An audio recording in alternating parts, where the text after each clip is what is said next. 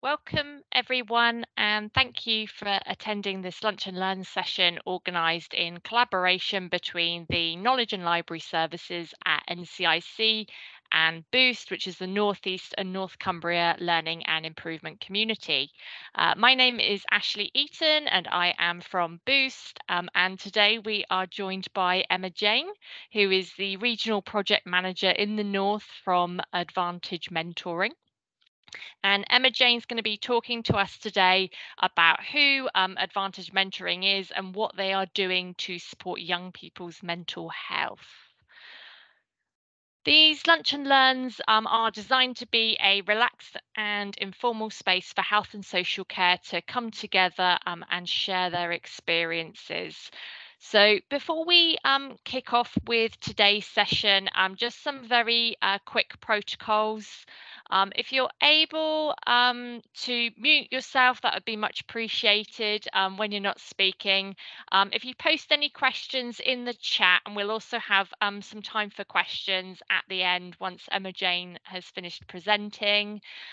Please pass on, share the learning, spread the word about these sessions, and please be aware that we are recording the session.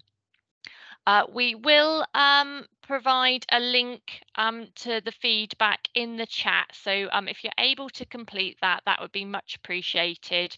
It's very short, just a couple of questions. I will now hand over to Emma-Jayne. Hi everyone, thanks for attending and showing interest in Advantage Mentoring. It's great to have you here and hopefully it will be a nice insight to what we do. So to kick off, what is Advantage Mentoring? So our mission is to provide impactful mental health support for young people by bringing together professional football club organisations and local NHS. Advantage is a unique partnership between two community assets and anchor institutions, the charitable arms of football clubs known as club community organisations and their local NHS Trusts. The programme has been designed by senior NHS strategists and CCO staff to increase access to NHS child adolescents mental health services, and to help tackle waiting times and reduce health inequalities by providing weekly one-to-one mentoring support for young people aged 14 to 21 with mild to moderate mental health and emotional wellbeing support needs. We provide key interventions and assistance for young people to proactively manage their mental wellbeing, re-establish aspirations and a sense of connection. The programme supports the getting active and getting help part of the Thrive framework and provides and builds capacity without taking away from NHS staff time to achieve access targets. As per the NHS long-term plan, the Advantage Mentoring programme widens access to services closer to home, reduces unnecessary delays, and delivers specialist mental health care, which is based on a clearer understanding of young people's needs and is provided in ways that better work for them as an effective evidence-based service. Next slide, please, Ashley. So let's have a look at the ins and outs of the programme. So our mentoring sessions are led by young people and what they want to talk about. The programme's tailored around that young person throughout their start to the exit of the programme. Each young person will have a 1-hour individual session with their CCO mentor once per week. The mentoring sessions are an informal space to chat and connect with their mentor. The sessions are delivered using youth work principles and approaches. And within the one-to-one mentoring sessions, each young person will set their own goal-based outcomes and during each session work towards achieving their set goals. The goals can be personal, educational, social, to do with employment or well-being related. It's completely up to that young person what they choose to work on with their mentor to achieve these. The sessions take place at the club's community arms inspirational club facilities on a weekly basis. The young person can stay on the programme for up to 6 months or less than that if they're ready to move on. On an average nationally on the programme, a young person may stay on the programme around about 4.5 months. And at that time of exit, an exit plan is put into action for this time. Many young people go on to join some of the existing programmes that the CCO have to offer and continue to be involved in the community hub of the CCO.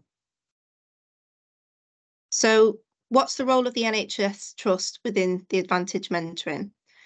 Firstly, it's to support in the recruitment and assessment of young people through various streams, including CAMHS waiting lists, or for those referred to CAMHS who do not meet the threshold of Tier 1 to 2 low to moderate mental health. Referrals can come through many organisations, for example, as I've said, CAMHS, the CAMHS waiting list, the CCOs, other existing programmes that they have within the club, local colleges and schools, youth services, and other youth provisions via healthcare services such as GPs and social workers. So within the programme, a young person will be screened by their designated clinician, and all young people are offered a single screening assessment appointment, either face-to-face or remotely, whichever suits them and their needs at that time. The screening assessment consists of the WHO5, the PSS, which is the perceived stress scale, the ORS, the outcome rating scale.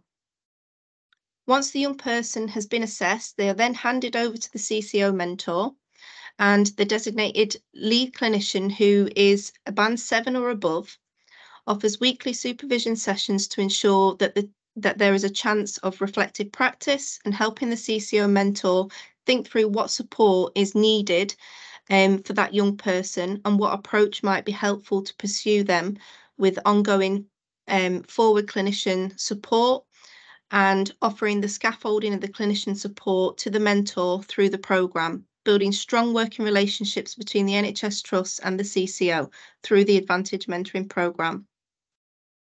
So the next slide, please, Ashley.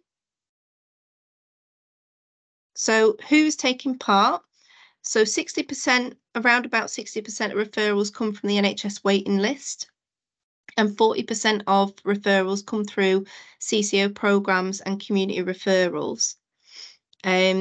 Nationally on the programme, we have a large intake of young males on the programme, and we've seen through the Anna Freud evaluation that we've had that traditionally young males may not seek that traditional NHS mental health support, and they see that the Advantage Mentoring programme offered at this club CCO is more suitable to them. So they can say, you know, for example, one of the young people on the programme may not say that they're going to go and seek support for their mental health within their NHS Trust, but they may say that they're going to go to their club, to go at their football club, to go and seek sort of some guidance and support, or just speak to their football coach.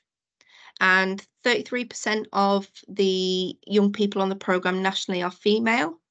And we found that working on the programme that we're meeting that IMD of around about 2.0 nationally.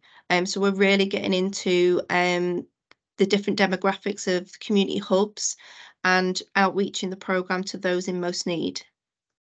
So the average age on the programme is around about 16 years old, but we are also trialling the programme currently at the age of 11. So we're trying to support those young people who are transitioning from year 6 in primary school to that of year 7 in secondary school, as we feel that support need is really needed during that important time of their educational life. Next slide, please, Ashley. So we'll go on to the stats of the Anna Freud. So we're working in partnership with the Anna Freud Centre to provide independent expert research on the programme, its approach and its impact. The report presents an overview of an independent evaluation of the outcomes of participants of the Advantage programme. The Anna Freud report found that mentees reported statistically significant improvements across all 4 typical measurements in areas of mental well-being, stress, and progress towards their individual goals. Our last programme report was in 2022, and this full report can be accessed through our webpage. So, to conclude, the Advantage programme is able to have a positive impact on mental well-being for young people with mild to moderate mental health needs, and more specifically, a demographic of young people who are amongst the least likely groups to access CAMHS services. The programme has so far been an effective way to engage the young people who do not traditionally access mental health support nationally. And the Advantage Mentoring Programme has proven that when bringing together two great anchoring institutions to support mental health in children and young people, such as the CCOs and the NHS Trusts, Advantage is helping in bringing down barriers and building stronger communities together. So next slide, please, Ashley. So yeah, has anybody got any questions at all?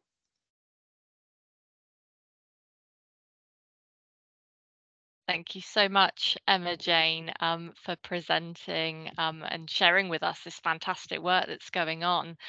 Looks like we've got Matthew, who's popped his hand up. Matthew, did you want to come in and ask a question? Yeah, hi. Is this available at Carlisle Football Club? Are they one of the teams that are involved? So currently we're not in the Northeast at the moment, but we've got fantastic relationships with Newcastle, Sunderland and Middlesbrough, and we are currently in conversations with Carlisle to hopefully get that push of the programme, not only in the Northeast, but across North Cumbria as well. Okay. Fantastic, thanks, Emma-Jayne. I can tell you some of the clubs that I'm currently working with. Yeah, maybe that'll be help. Great. Yeah. Thank you. So I'm currently working across Liverpool Foundation, working across Wolves, West Brom and Albion, Aston Villa and Leicester.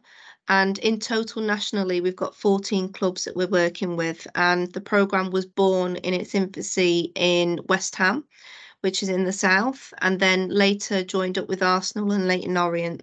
And as I said, we're nationally across 14 clubs. Fantastic. Thanks, Emma-Jayne. So obviously this is specifically targeted for children, but just it's my own curiosity, to be honest with you. Have you thought about branching out also into adult mental health as well? Yeah, we have most definitely. The reason why we go to 21 is that the children's services stopped at the age of 18, and so we wanted to go, we didn't want like a cliffhanger, so we've gone over that to the age of 21 to ensure that that transitional phase of maybe coming out of college, and sort of getting that career path that maybe some young people may want, or just support in general.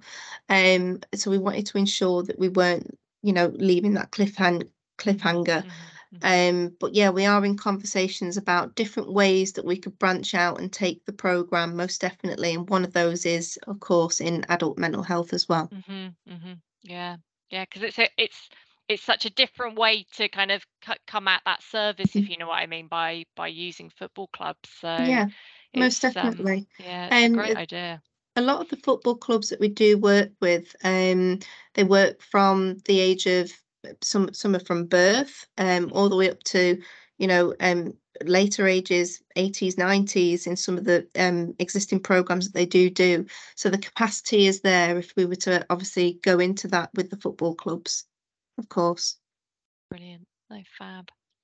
Does anybody else have any questions for Emma-Jayne, or feel free to pop them in the chat if you don't want to come off mute? That's absolutely fine as well. So how long has this been running for, Emma-Jayne? Apologies if you did mention that in your presentation. But it was born during COVID in 2020. Okay.